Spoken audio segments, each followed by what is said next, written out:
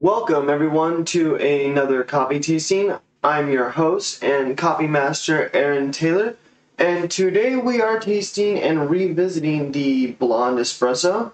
With the Blonde Espresso, it is going to be a mixture of the Guatemala, Colombia, and Kenya.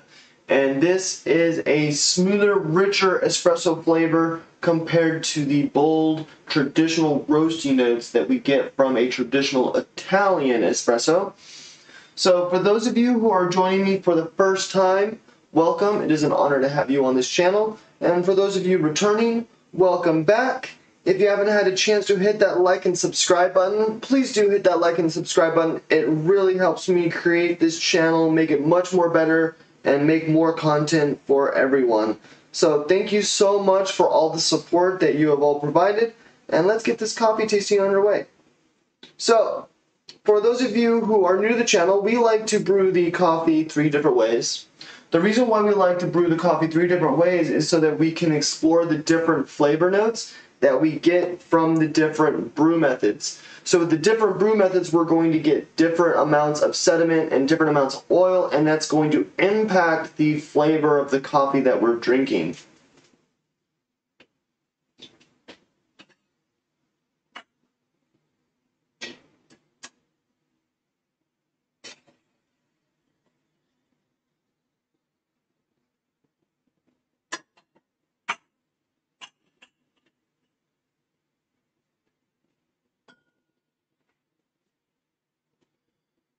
On the pour-over coffee, it is going to have one of the finer grinds, but it's going to also be one of the faster brews.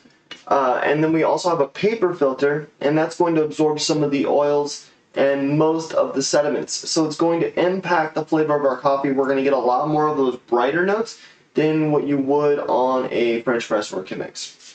On the Chemex is a triple paper filter. So we're absorbing more of those oils on top of the amount of sediments that we're already absorbing with the regular paper filter. And so what that does is it kind of balances out the cup of coffee, because on the pour over we're getting a citrus heavy, those bright notes really come forward, or the roasty notes. With the Chemex, it allows some more of those sediment flavors to come forward, giving us more of a balanced cup of coffee.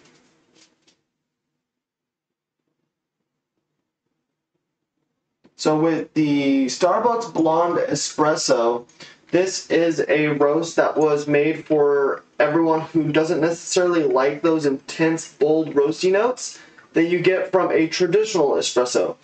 But with this blend, if you're from Northern Italy and you revere your espresso and you're heavy on your culture, you wouldn't even consider the Blonde Espresso. Because what espresso is specific to the flavor notes that traditional espresso that we've come to know. So to have a true traditional Northern Italian espresso, we want those bold, intense, roasty notes, like those woodsy, roasty flavor. And so with this, we're not getting those roasty notes. We are still getting a bold flavor, but we're mainly highlighting the milk chocolate notes with a subtle citrus flavor. It's going to be very, very smooth. Mainly, we're going to get those milk chocolate bitters, and that's where that boldness comes from.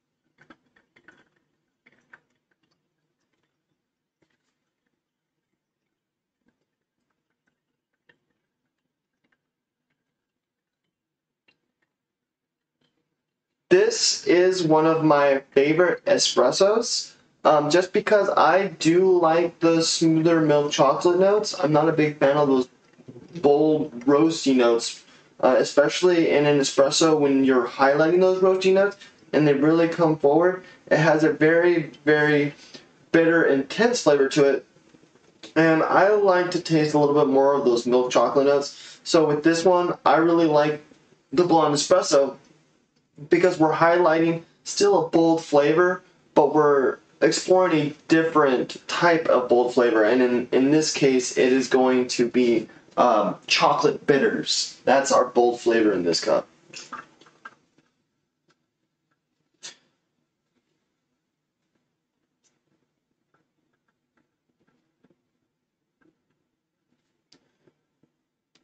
So a lot of people like to ask, what is the best brew or the best way to brew your coffee? And I believe that there is no best way to brew your coffee. It depends on the flavor that you're looking for. So if you're looking for bold flavors, lots of sediment, lots of oils, you definitely want to go for a French press. But if like the sediments mess with your stomach too much, or you're just not looking for a bolder cup of coffee, you can go for a pour over.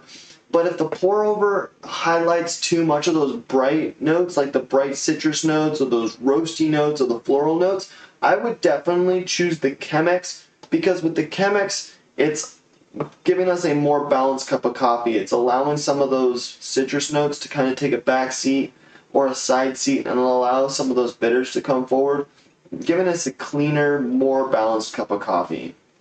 And with the Chemex versus the French press, I would say the flavors are typically almost always the same, except for the flavor levels and the amount of sediment that you're getting in your cup of coffee. So with the French press, we are getting a lot of sediments, and that can mess with your stomach if you have a sensitive gut.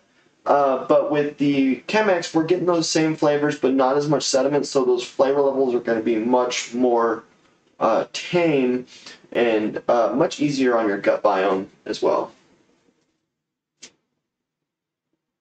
Alright, so now we are going to go ahead and taste our coffee. With the coffee tastings, we like to smell our coffee, then sip it, and then we break down the flavors that we're getting. So when I smell the pour over, we're definitely getting a little bit of those smooth citrus notes, but we're mainly getting those chocolate notes. And that's what's nice about this blonde espresso, is even though we have some Kenya coffee in here that gives us those bright citrusy notes, it's a very smooth, subtle citrus flavor.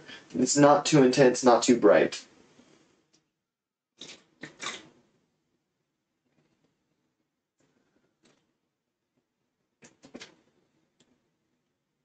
That is really good. So with the pour over, we're getting those bright, citrusy, almost floral flavors. And then as it starts to wash away, we are definitely getting a little bit of a hint of milk chocolate. But those citrusy floral flavors are definitely driving the cup of coffee in the pour over. As the palate starts to wash away, I'm left with like a subtle floraliness. Very, very subtle, but it does leave a somewhat of a dry palate on my tongue.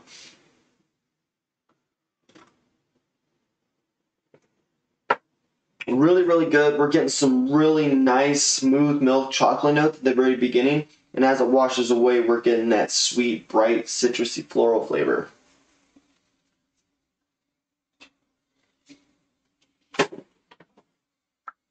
Alright.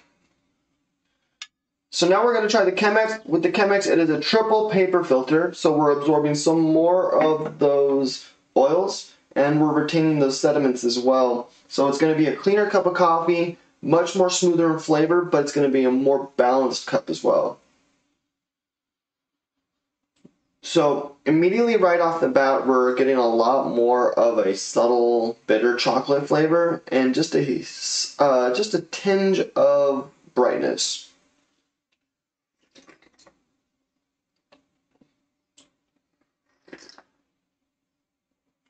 That is really good. So what we're getting right now is mainly those bitter chocolates, and then we're getting some subtle floral citrus as well alongside the chocolates. It's not like we're mainly getting chocolate at the very beginning, and then as it washes away, we get those floral citrus notes. We're getting them hand in hand.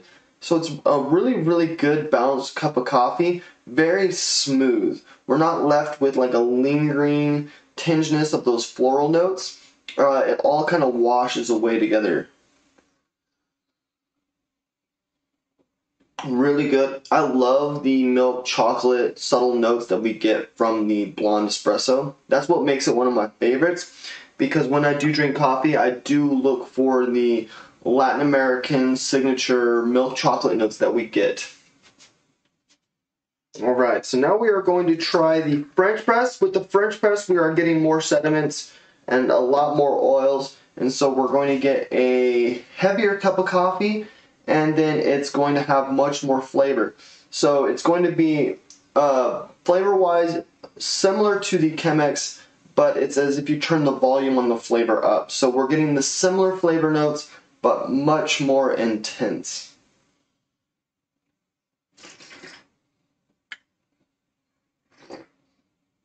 Oh yeah, so with the French press, we're getting a lot more of those milk chocolate notes at the very beginning. They're much bolder, a little bit more bitter, and then also at the same time with that bright florally sweetness that we get, because those bitters are a little bit stronger on the French press, it makes those floral notes taste that much sweeter. So the bitterness that impacts the cup of coffee is going to affect the sweetness of the bright floral flavors that we get, especially as the palate starts to clear. The contrast from the bitters that from the initial sip compared to the bitters of our palate clearing on our tongue just tastes sweet. It's not necessarily sweet, but in contrast to the intense bitters that we get from the initial sip, it's going to have the illusion of tasting sweet because we're contrasting no sweetness right next to bitters.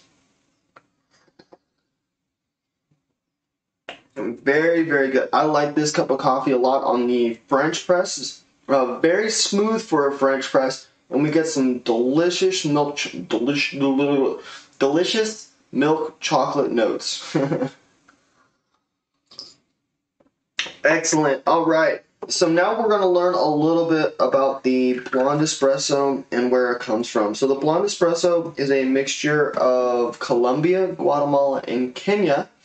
And today we're going to explore a little bit more about Guatemala.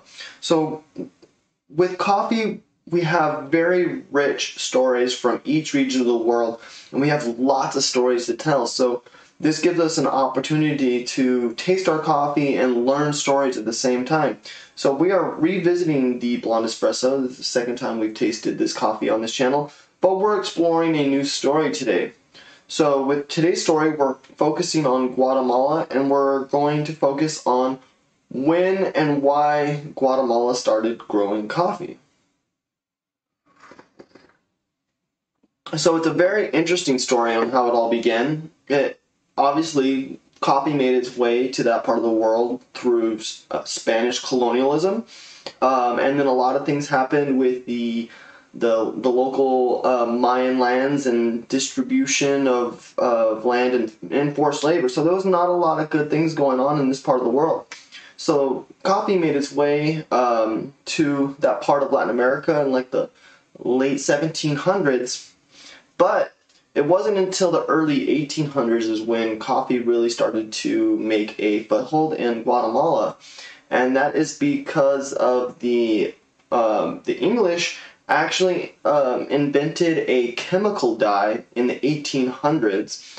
And so when the chemical dyes were invented, the exports and demand for indigo and cochineal from Guatemala declined. They stopped exporting these colors to England and Britain because they were able to make chemical dyes and reduce the cost of making these colors.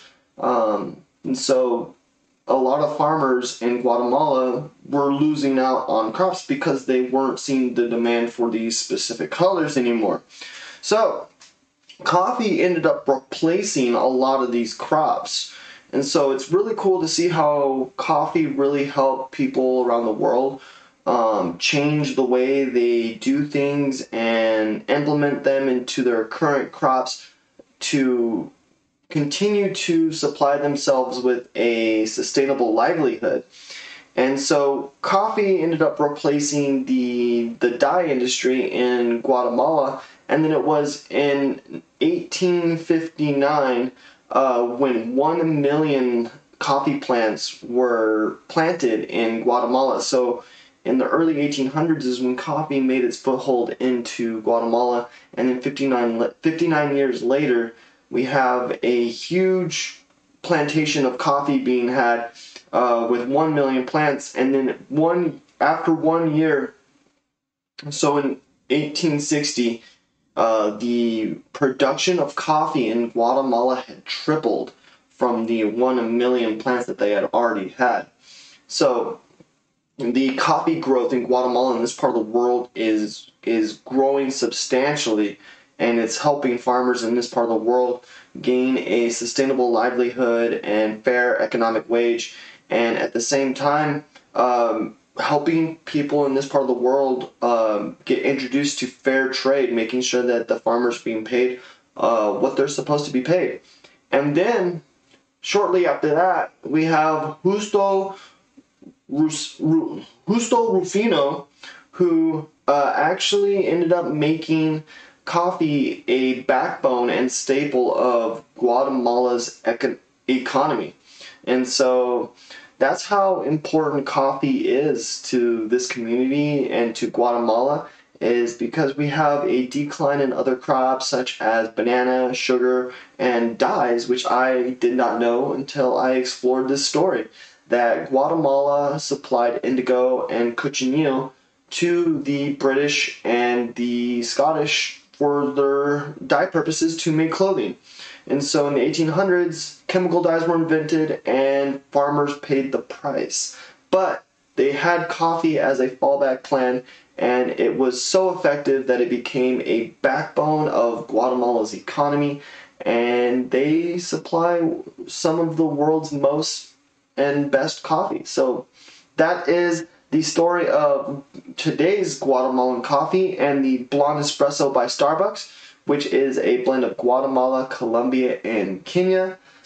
Thank you so much, everyone, for joining today's coffee tasting and learning a little bit about the history of Guatemala and its farmers. I hope you guys enjoyed. Tune in this Tuesday as we explore another local business and we explore the coffee that they have to offer. Thanks again for joining, everyone. Have a great day, and I hope your coffee was just as delicious as mine.